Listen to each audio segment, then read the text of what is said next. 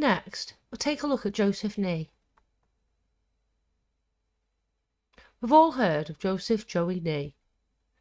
He's a convicted burglar, but his history with guns and crime stemmed much deeper than August the 22nd, 2022.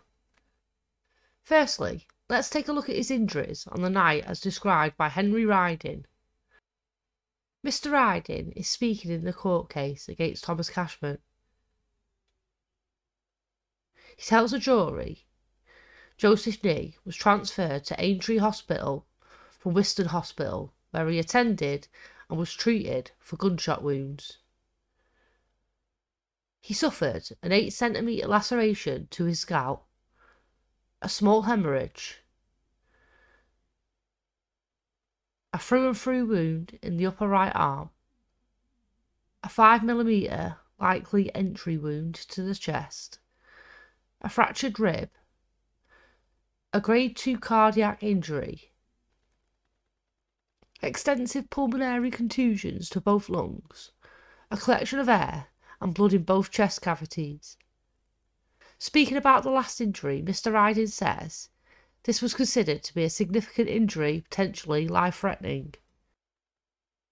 Joseph Nee also sustained a 5 mm entry wound in the abdomen, a through-and-through wound to the colon, a 3 cm laceration in the bladder, a deep fracture of the coccyx or tailbone, and metallic foreign bodies within soft tissues and muscles. A medical report said he was expected to make a full recovery, but required further surgery. The report also said Joseph Nee may be left with reduced lung capacity, but it would not affect his ability to function. Next, we'll take a look into his criminal history. The earliest record I could find was in 2009. The Liverpool Echo reported that when Joseph Nee was 23 and he was living on Shield Road in Kensington, he was a trusted foot soldier from a criminal gang that helped flood the streets with Class A drugs like heroin and crack cocaine. His criminal activity came to light when the police seized 30 wraps and packages of drugs destined for the streets of North Liverpool. Joseph Nee got 6.5 years in prison for his part in the drugs operation. Some news reports say that he was convicted again in 2011 when his brother was convicted for burglary. But on the newspaper reports from the Liverpool Echo, it says Jamie Nee rather than Joseph Nee. Another conviction I could find was in April 2018. He was convicted for 45 months for breaching his licence while out on parole. Nee pleaded guilty to 2 counts of burglary, 2 counts of vehicle theft, and various dangerous driving charges at Warrington Crown Court. The Liverpool Echo reports that Joseph Nee led the police on a 125-mile-per-hour chase from Church Lawton in Cheshire, but police abandoned the chase whilst helicopters followed them to Huyton, where the chase ended and Joseph Nee, Elliot Brew and Daniel King were all captured. Speaking of his conviction, Detective Constable Dave Newton of Cheshire Police said at the time, "This is a great result and I welcome the sentences that have been handed to Brew, King and Nee. These men showed no regard for the victims in this case, targeting them in their homes, the place they should be able to feel most safe. On top of that, they then put the lives of innocent motorists at risk by driving dangerously and at excessive speeds on a number of roads across Cheshire and Merseyside. Thankfully, following great teamwork and a thorough investigation, all 3 men are now behind bars." A month before that sentence, he was also shot at by an unknown assailant in March 2018. This was mentioned by Mr. David McLaughlin, who was one of the prosecutors in the trial against Thomas Cashman. Joseph Nee was eventually released from prison on licence.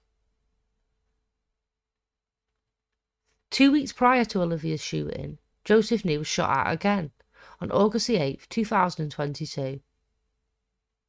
You think that's a coincidence? while Merseyside police have theorised Thomas Cashman might have been involved in the shooting too. As evidence shows, Joseph Nee was shot at with one of the same Glocks used in the night of Olivia's death. There are no reports to say that Merseyside police has ruled out Thomas Cashman as the shooter. This is believed to have taken place at a park close to Kingsheath Avenue. The gunman who shot at Joseph Nee was driving a dark-coloured car, and Joseph Nee was riding an electric bike. After Olivia's death, Joseph Nee was arrested at his hospital bedside, but not in relation to Olivia's murder, but because he had breached his licence. He was sent back to prison, and he is also due to be released within a few weeks or maybe months. It is believed that Joseph Nee did not cooperate with the police investigation into Olivia's murder, which is no surprise since he didn't even get his friends to help Olivia or help her mother, Cheryl. His mates took him to the hospital and left the destruction behind. He is that unreliable, he didn't even get called as a witness in the court case. Turning to the agreed facts about Joseph Nee, David McLaughlin says, as of August the 22nd, 2022, Joseph Nee and members of his immediate family had their enemies. Mr. Nee was the intended target. Mr. McLaughlin describes an incident which occurred in March 2018 in which Joseph Nee was shot at by somebody. The prosecution do not suggest the defendant, Thomas Cashman, was responsible for or involved in the incident in March 2018. Next, he turns to Nee's previous convictions. Joseph Nee has the following previous convictions recorded against him between 2001 and 2018. Two separate occasions: conspiracy to supply controlled drugs and possession with intent to supply controlled drugs. A number of convictions for simple possession of drugs. One for burglary and one for theft. A number for aggravated vehicle taking and theft of or from vehicles associated with motoring offences, and one for a public order offence. Thomas Cashman claimed he was friends with Nee's family and that Joseph Nee said he didn't do it, and he gave names. But the judge ruled that these names that were given were ruled out as they all had solid alibis.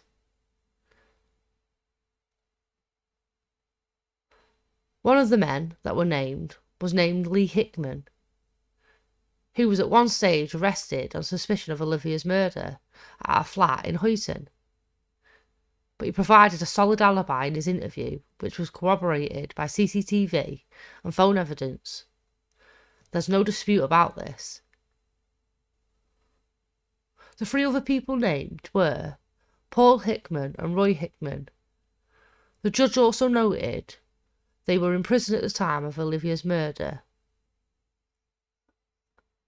Anthony Hickman, another brother, was revealed by CCTV footage and phone evidence to have been in a pub at the time of the shooting, so he too had a solid alibi, and so did the other two. In the trial against Thomas Cashman, the judge noted, the defence argue that none of this excludes the Hickmans being involved otherwise than as the gunman. While that may be so, the issue for the jury is whether the defendant was the shooter. Evidence that others might have been involved in some other way does not assist his defence. Nee himself told police he did not know who shot him. He did mention his little argument with Lee Hickman and spoke of others who he had fallen out with, at one stage saying it could have been anyone. But Justice Yip ruled, Mr. Nee has given varying accounts at different times. At no stage has he positively asserted that he knows who shot him. The statements made by Joseph Nee about the possible involvement of others are vague and speculative. They do not provide any evidence that someone other than the defendant was the gunman. In the circumstances, the evidence of things said by Joseph Nee does not have any real probative value.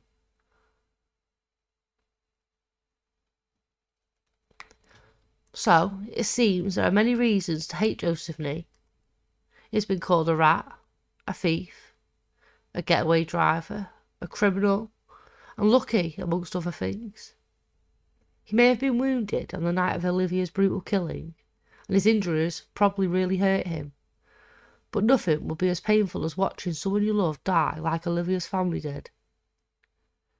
He left them when he put them in danger, trying to save his own life. His actions that day were only to save his own life, and no one else's. And that's been proven day after day since Olivia was shot dead. Joseph Nee was a coward to leave Olivia's family like that. He ought to be ashamed of himself.